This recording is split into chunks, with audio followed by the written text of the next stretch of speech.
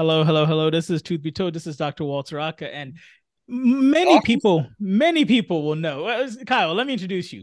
Many, Please, many people will please. know my old co-host, man of the hour, Dr. Kyle Dumpert. He's actually coming on today to grace us with an awesome presentation. He told me that he didn't want to tell me, and I said, "Don't tell me, surprise me." So he's going to do a lecture. He's been lecturing with is it the Pennsylvania Dental Association? You are making it sound so much better than what it actually is. I'm, I like how you say I'm going to grace you with the presence of my lecture, where one, it's not a lecture, but I appreciate case presentations. Okay, And grace, we'll see what you think about that after the presentation. If you that's all really think it good. was a I'm grace. excited. So we're all going to learn together. I have never seen this presentation, so he's going to go ahead and go from here. So Dr. Dumper, please let us begin. All right. So this is just a shout out to Academy of General Dentistry, and more specifically, Pennsylvania Academy of General Dentistry. We put these together. We have a spring and a fall meeting. What we learn at the previous meeting, we go back to our practice and we implement what we've learned in an effort to learn from each other. So we put these presentations together based on what we learned at the previous, document it, take some pictures, present it to each other at the next CE event, and like I said, that way we can learn from each other. And this is actually the best day of learning because you get to see what worked, what didn't work, how people were tweaking it for their own practice and own patients. So this is something that a lot of dentists in Pennsylvania with our master track. We have track set up that if you want to get your mastership through the Academy of General Dentistry, if you participate for 5 years, do these presentations, it doubles your continuing education credits from lecture hours to hands-on hours. But this is just a glimpse of what those presentations are. So these presentations are based on lectures that we had in Philadelphia in the spring of 2023, where one of the speakers, Dr. Kaczynski, he talks about he's associated with Han implants through Glidewell. So he gave a presentation on implants and the Han implant specifically. So these are the presentations on that. So we'll start off with um, a 56-year-old female who has had an extensive dental history, diagnosed with trigeminal neuralgia. She had come to my practice after having all of this dentistry done. So start off with her existing pan implants. All of the root canals were placed prior to her coming to the office, along with most of the crown and bridge. Actually had to replace some of the existing anterior crown work for her. She had an implant at number 27 that had failed, wasn't able to be retreated. So I did an immediate implant on number 27. So I'll claim the implant on 27. But she was starting to have some issues with tooth number 14. Uh, she had a draining sinus tract on the distal. I sent her to the endodontist for uh, evaluation to see if he thought a potential retreat would help her out, fix the problem. Uh, he recommended against it. He thought it was more of a perio issue with the bone loss from the furcation, as you can see in the pan. So ultimately decided she needed to have the tooth out. She does have a trigger point for trigeminal neuralgia on the top left with cold air, cold wind. So that was a concern, plus the proximity to the sinus. So I ended up taking the tooth out. Uh, Best way I do that is I section the top of the tooth off, and then I separate the roots individually, take them out one at a time with luxators. I have a couple of different bone grafts I use, but primarily I use an osteogen plug graft, which I'm curious to hear Walter's opinion on those. But got the tooth out, put the osteogen plug graft in, sutured it up, let her heal for 3 months. When she came back, got a cone beam on her to evaluate how much bone was in the area. As you can see, there was not enough bone to stay out of the sinus. I was planning on putting a 5x8 Han implant in. To do that, I was going to have to go into her sinus a little bit. Since I don't do lateral sinus lifts, and I don't do the traditional crestal approach sinus lift, I had taken a class on the Densa Versaburr, and sorry, dog is upset. Took a class on a Versa Densaburr, and they have a really nice technique for a single implant sinus bump into the sinus to be able to place your implant at the same time. For those not familiar, it's the sinus doing the sinus bump with the Densa Versaburrs. The drill runs in reverse, and instead of drilling out for the osteotomy, it compacts the bone, and you can get a 3 millimeter sinus bump without adding any extra bone to it. If you want to add bone, you can get a lot larger bump, but this also works great for the posterior maxilla, even if you're not doing a sinus bump, because it condenses that bone and takes it from that styrofoam type bone to more of a hardwood style bone to give you a lot better stability with your implant. So did a 3 millimeter sinus lift. I did add a little bit of 30/70 corticocancellous bone with to check stability. I used a little penguin. It's a radio frequency peg that you attach to the implant.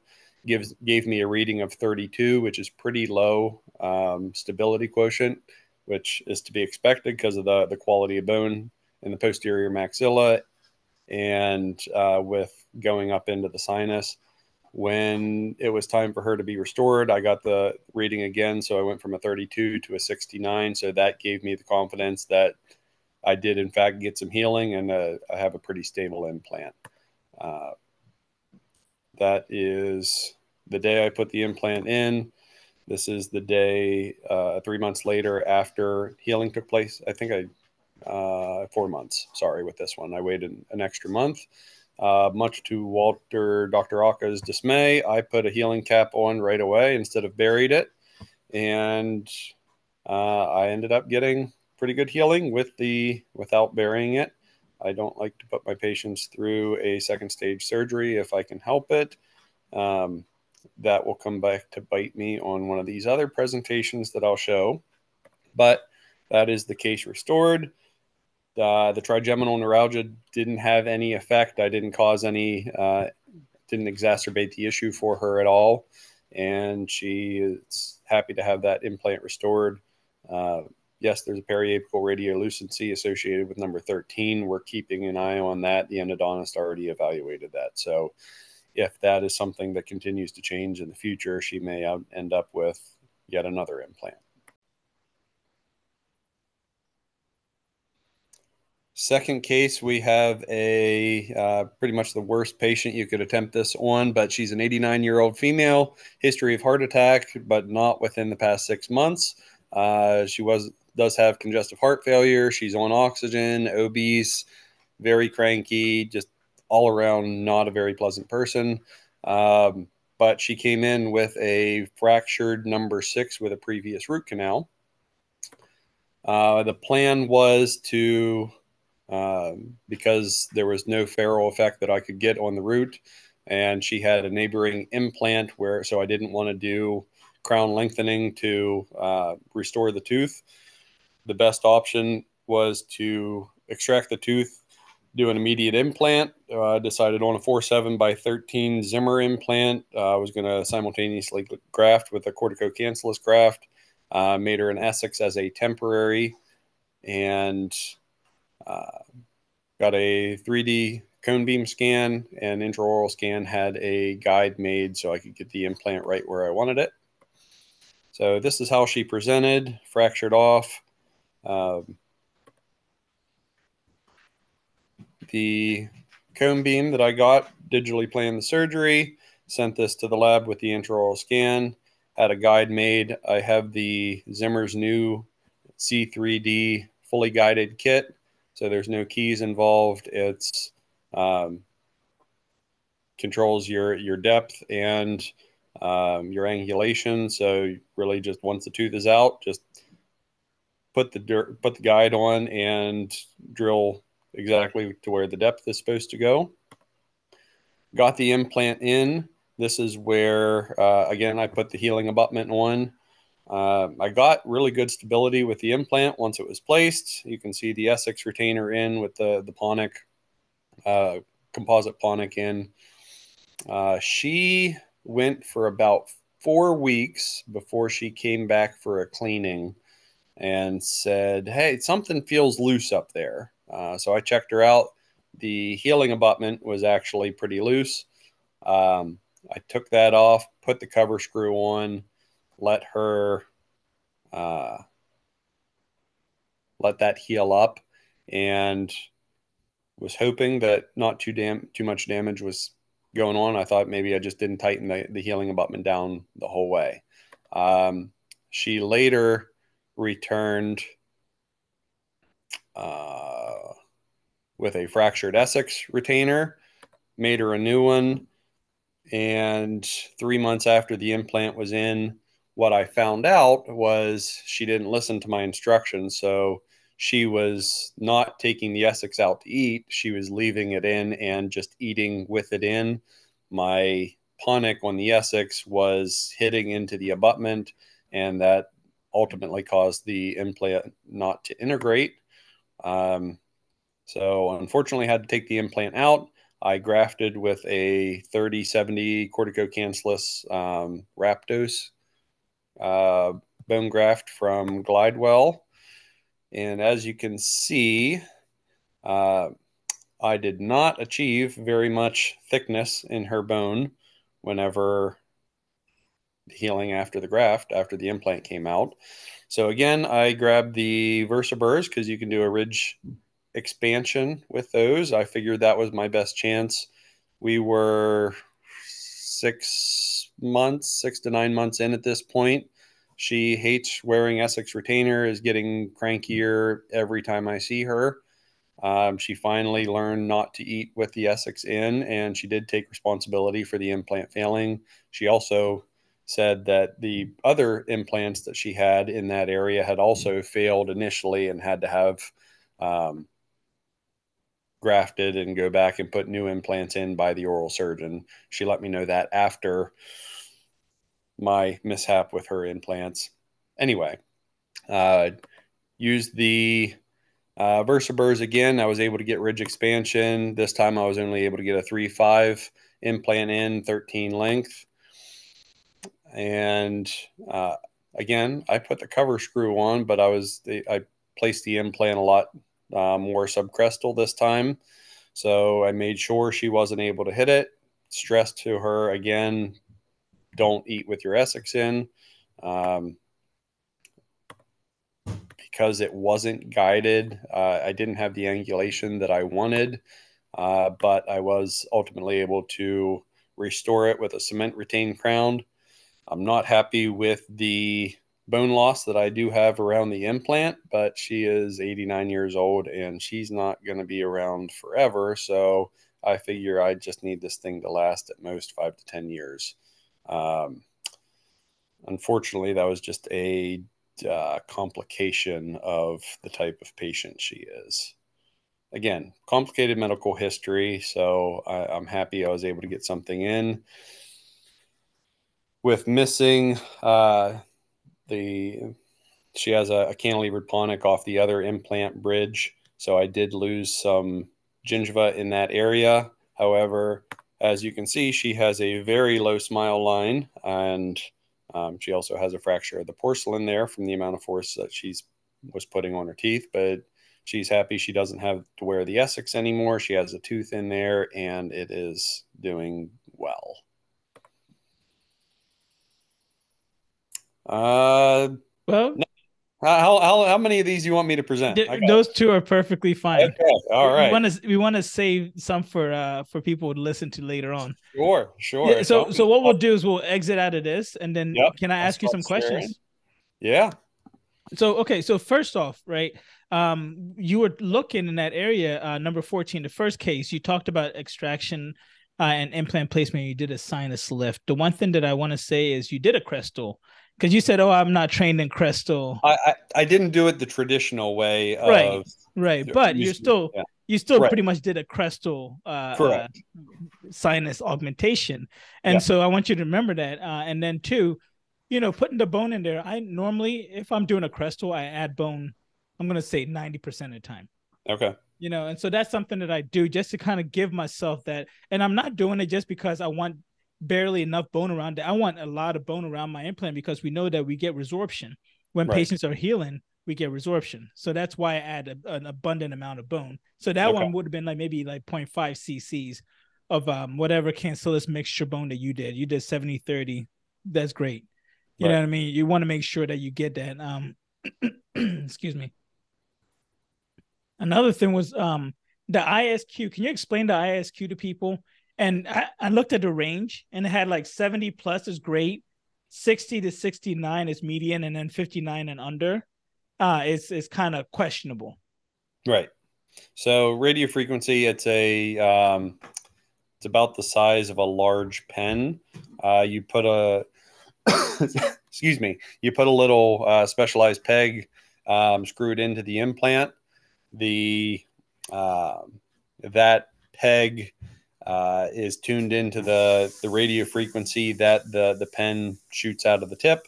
But basically, you hold the tip of the pen close to the peg. Once you put it in the implant, it shoots out a radio frequency, vibrates at a certain range, bounces back, gives you a reading, the ISQ, implant stability quotient, and tells you gives you a reading. A one-time reading is okay. I use it more as this is what it is the day of placement. This is what it is the day I want to restore it. If that number on the day I go to restore has improved, gotten larger. So in this case, it went from high 30s to high 60s. I got almost a doubling effect of how stable that implant was. That made me feel comfortable enough to restore that implant. Had it gone from 39 to say 50, I probably would have waited another month or two before trying to torque a crown down on top of that implant. So, because I was in that high 60, low 70 range, that made me more comfortable that the implant had healed to the point where I was comfortable restoring it. And I'm actually I'm going to show a video that basically shows exactly what you did, if you don't mind. It's a quick, like Sure. 1 minute video. So I'm going to go ahead and share my screen so I can show this for you guys.